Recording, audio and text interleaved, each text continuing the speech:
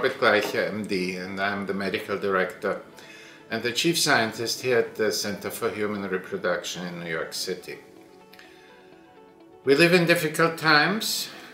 The coronavirus has made everybody's life difficult, and sometimes the word difficult is still an understatement. In many ways, we here in the US are still much better off than many other countries, but that doesn't mean it may not get worse before it gets better.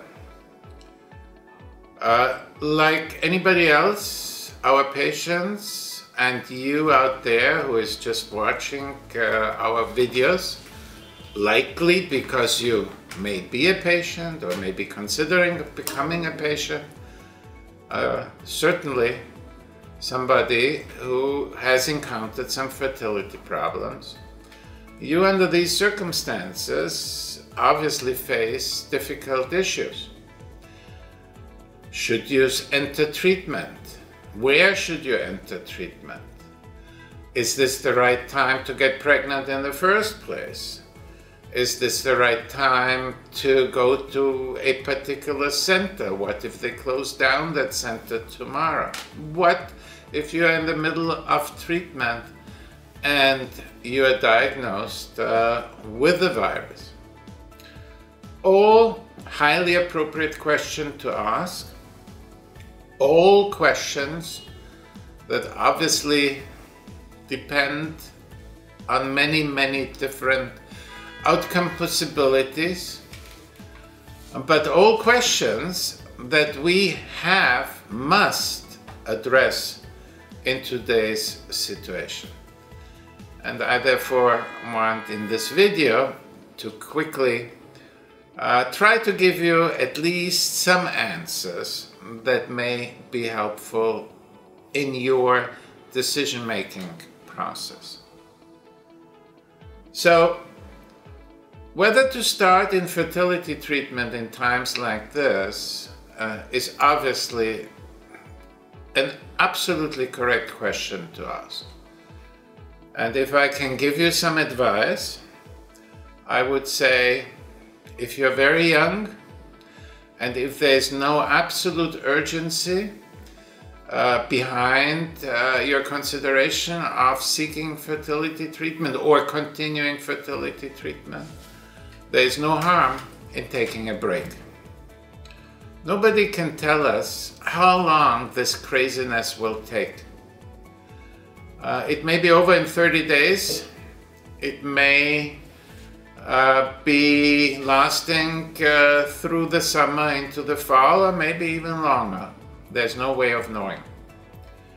And therefore, my advice to those of you who are currently considering initiation or continuation of your treatments is make a decision based on what your urgency is.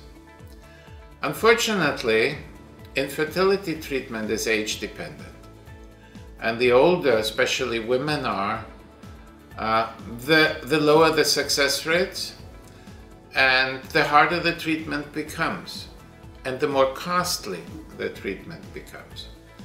And therefore, if you already know where on the severity scale you are, you should be able to make an educated decision. If you are, however, new to this concept of fertility treatment and you still have no idea whether you are a mild case or whether you're a more severe case, then my recommendation is that you do see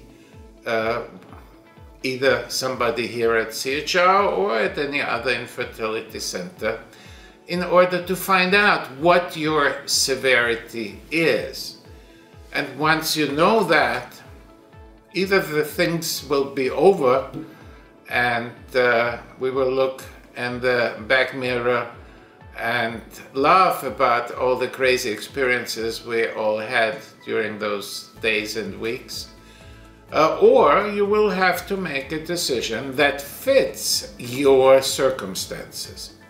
If you're older, or if you know that your ovarian reserve is very low, in other words, if you know that you are a relatively severe case, a very difficult case, a case that needs to be managed on an ongoing basis, then there is the opportunity and the rationale to simply continue what you have been doing before. There is then no reason to stop treatment or to delay treatment, because the virus doesn't do per se anything bad to treatment. It doesn't make treatment more difficult, except that it is maybe not recommended to take a crowded subway to the office, but the treatment itself does not affect the virus, and the virus does not affect the treatment. So if you have the opportunity and if you have the medical need to continue, you're welcome here at CHR, or we recommend that you simply continue your treatment wherever you have been receiving it, as long as that center still offers the treatment. One special group that I have to address here, because so many of CHR's patients fall into this group, are what we call long-distance patients. Long-distance patients, under our definitions, are patients who have to travel to come to CHR. And by that I don't mean to travel from Westchester or even from Connecticut or New Jersey.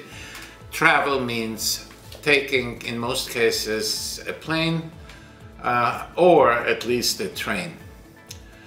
And over half of CHR's patients are long-distance patients, many indeed coming from other countries. And obviously here we are now facing a problem. As I'm speaking to you today, our president just last night announced a travel ban from Europe, and many of our patients come to us from Europe. If you cannot come to New York, then we cannot put you into a cycle. And my recommendation under those circumstances is that you call us. We can set up an instant consultation either by phone or via Skype. And this is an important point. We will, on an individualized basis, give you our best advice as to what to do.